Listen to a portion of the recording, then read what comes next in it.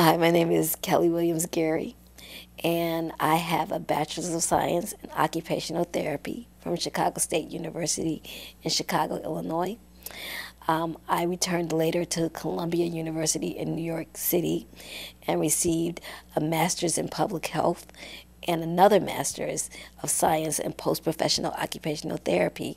And then 3 years later, enrolled at Virginia Commonwealth University and received a PhD in health-related sciences with a specialization in occupational therapy and a research focus on traumatic brain injury. I also sustained a traumatic brain injury when I was 20 years old from a motor vehicle accident where I was driving long distance and fell asleep at the wheel.